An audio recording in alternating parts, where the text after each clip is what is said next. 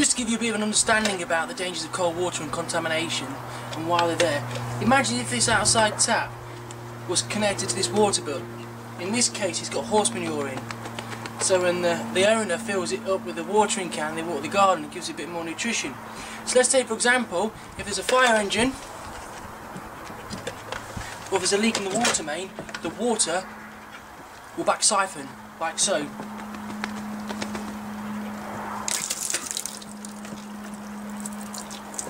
Okay, so it's very dangerous. So just here we've got an AUK2 air gap. This is a capstan head. You can see the cross on the head of the tap. And there's 20mm clearance between the outlet and the spillover level. Again, it's chrome. Turns all the way. That's got a washer inside. To take the head off, you'd simply have to unscrew the head off, take the grub screw out. AUK2 basin. And just as a little bit of advisor here, the waste exit is chrome, and this would have to have a slotted waste system in for the overflow system, toilet system. And this is a Part 4 ball valve, British Standard 1212.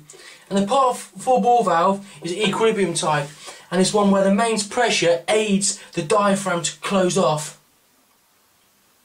These can only be used on high pressure. Hello, this is my co-star Harry.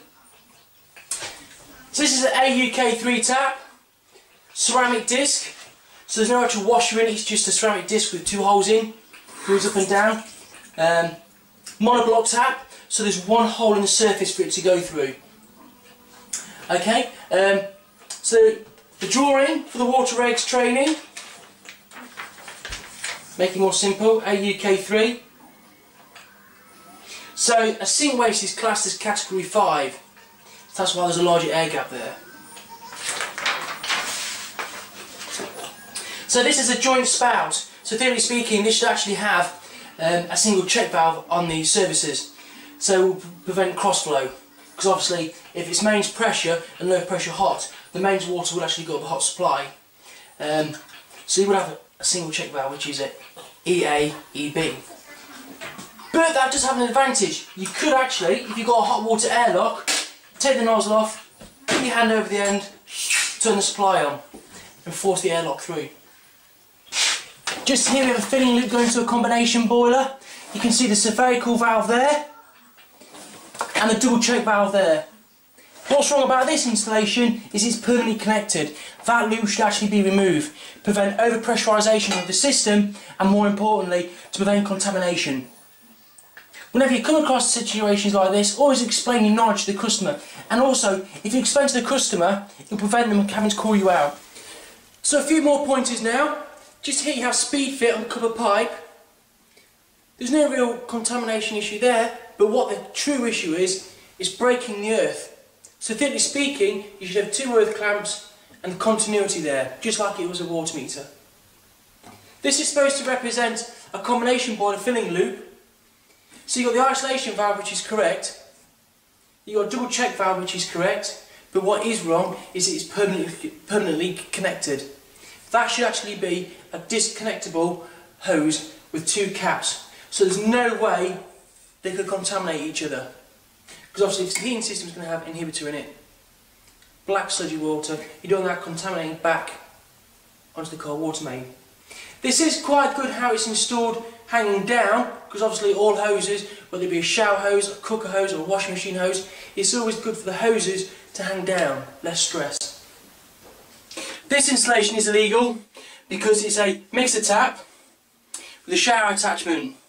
So obviously if Shrek here was having a shower, you know, or doing his hair, the shower head was to fall in the bath, and the fire engine, the leak happened in the street mains, back siphonage. So just to overcome this problem, there's various ways you could do it. Fit a retaining chain on a rail so it won't reach the spillover level, or you could fit some form of HA screw-on device. So this device has a check valve in it. So the moment there's back siphonage there, the device will step in, and that's a HA. Get it? HA. Right. So this is a plastic WC system, and it's got a Part 3 diaphragm plastic ball valve in it, which is correct, But what is illegal is that someone's put a piece of copper tube on the nozzle to act as a silencer. This is illegal because this is a rigid tube silencer, which is a massive backflow problem. So that is actually an illegal installation. Down here we have a Part 1 bore valve, the piston type. This is a slight hazard because of the lower air gap.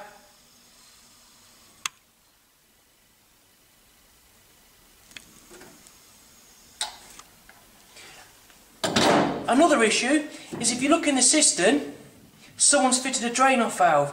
Now the drain-off valve is fitted in a damp, contaminated area. So if this drain-off valve was to leak, it would contaminate up into the water supply.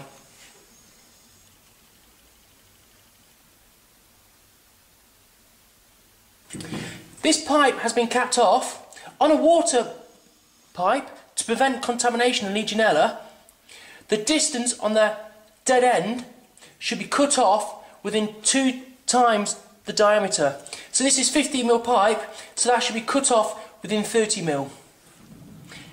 And all water supply should be 20 Well, we're coming to the end of the session now. I think it's fine that we just finish off with a bit of a recap. Get you ready for your next exam or your water regs course. Okay, so to one side, thank you, Harry. So let's make this short and sweet. RPZ valve, BA device. Reduced pressure zone. So this is in virus sprinklers where they've got additives involved. So you've got your ton dish, your line strainer, which is the mesh to prevent dirt going through, your isolation valves both sides, your 3 sampling points just to check the jumpers are shutting off and everything's okay. These must be fitted horizontal, just to prevent dirt getting on the washers. AB weir cistern. So remember, air gaps begin with A. So this cistern has a large overflow line. So there's no chance possible of the water touching the float operated valve.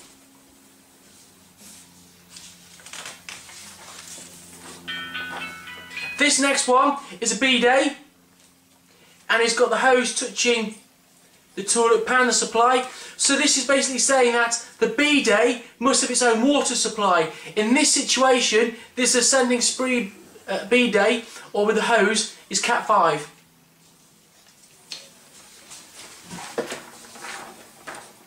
Horse trough, type AB. This AA air gap type is a horse trough again, but the AA type is the one where the air gap is actually the environment.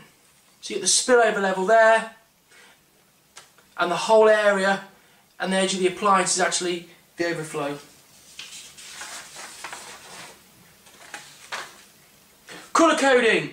Wholesome water is blue, firefighting is red, reclaimed water is black. DC valve, that's a pipe interrupter. Usually has to be 150mm away from any contaminated areas, or 300. DB pipe interrupter, they've got the atmospheric holes inside.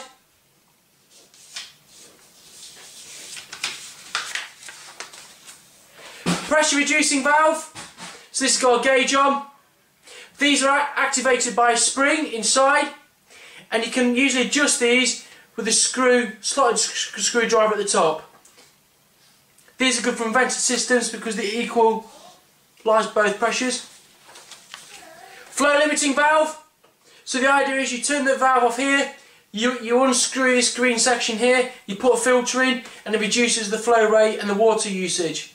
Flow limiting valve, cartridge, isolation point, single check valve. So when you do turn it off, you don't get loads of backflow of water. Flow limiting valve, very good for saving water consumption. AUK2, basin air gap, 20mm. AUK3 for a sink. Well, I hope you enjoyed that. Subscribe. Any questions, any problems, enroll. I'm an engineer for 20 years, been a good lecturer for about 10 years now. Any problems, subscribe. Keep watching, keep revising. Thank you very much. Oh, one more thing. Harry, say goodbye. Bye.